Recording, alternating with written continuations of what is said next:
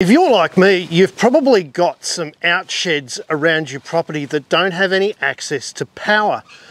And in these cases, a little solar system might be very handy.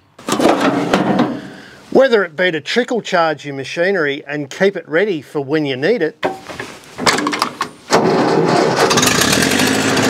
or whether it be to put a bit of light on the subject so you don't trip over things that you'll put away later.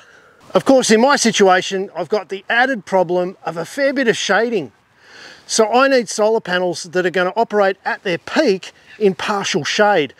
And I think I might have the answer. Come and have a look. And I think this might be the answer. It's the Renogy 200W ShadowFlux solar panel. It's not only lighter and smaller than other traditional 200W panels, it's also very strong and waterproof, which is good because it copped a hiding from the delivery guys. Let's take it out and have a look at its features.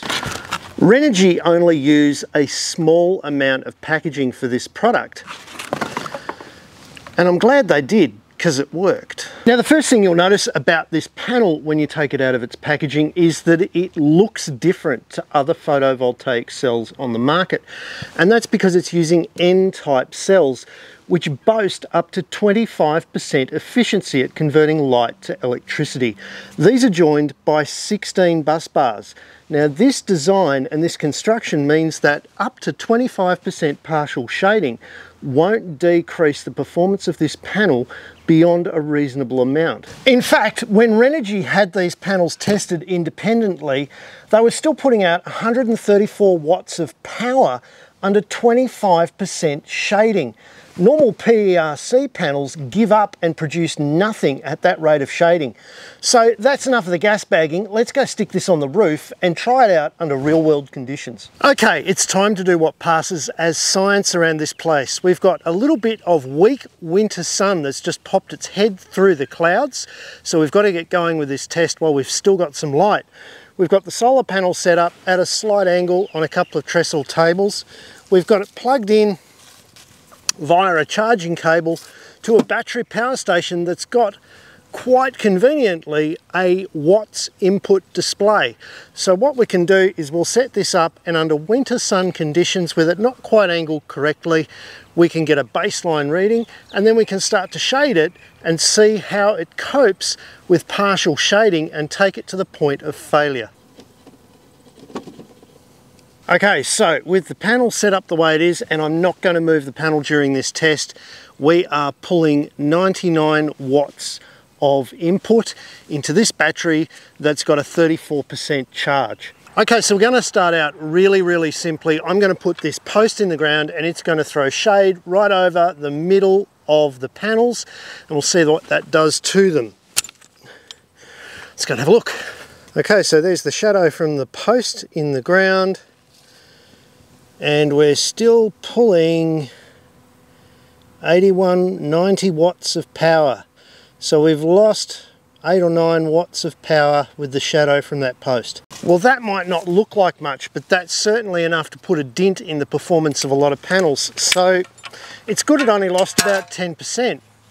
Let's go a little bit harder now. Let's put this T-cross right across the middle of the panels. We'll see what that does to the performance. So with the T-shadow in the way, I'll just wake this up again. Display shuts down on me. We're making 65 watts of input power. Okay, it's time to get a little bit more serious. Let's block off a bit more sun with this bit of core flute. Now I reckon in total we've got nearly a quarter of the panel shaded but not covered. Let's go and see what happens. So there's the shading there, a little bit darker where the core flute is, a little bit lighter where the post is. And so far so good. So we're still pulling 60 watts of power. Our top performance with the panel completely uncovered in these conditions was 99. So we've lost about 30%. And we've got nearly a quarter of the panel shaded but not covered. Okay, that's boring. And I don't like boring. Let's give it the hat test. Right in the middle. So with the hat covering the middle of the panel,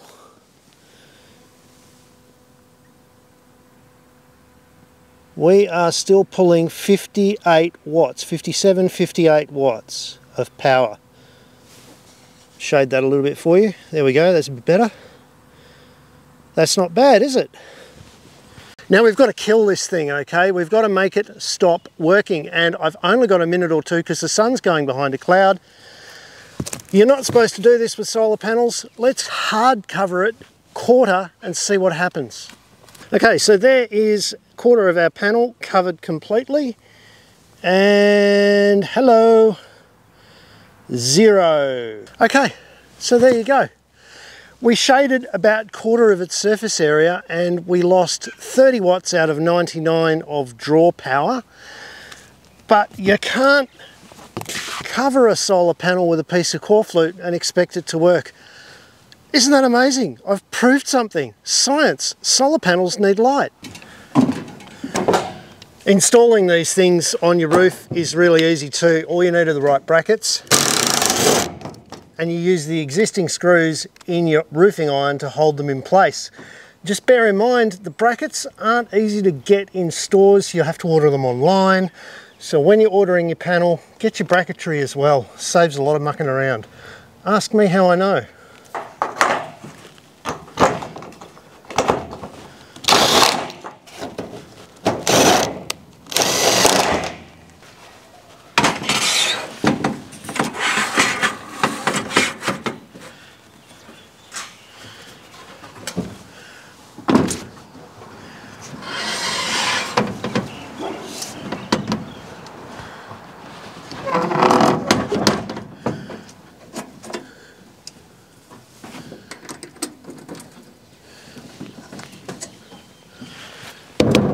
Done.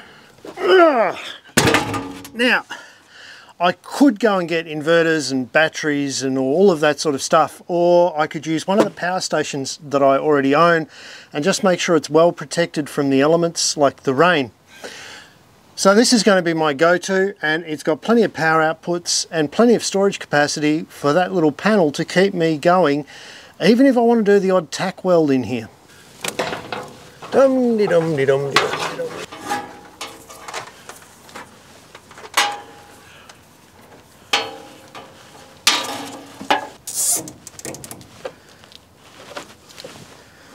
Now, while I'm sure there's a lot of ways that you could improve on this install, I think it just goes to show that with modern technology, with power banks and all sorts of things like that, that a really good solar panel can actually upgrade your shed really easily. You can do it in an afternoon install, and it's going to change your life. Last but not least, they asked me to mention that the panels are fully waterproof. They've got an IP rating, you can look it up in the description. And they're hailproof. Well, I didn't have any hail. Seriously though, if you want to find out about these great solar panels, click the link in the description and you will be mightily impressed yourself. If you like this kind of video, make sure you hit the subscribe button. Send this to someone who needs to spark up their life.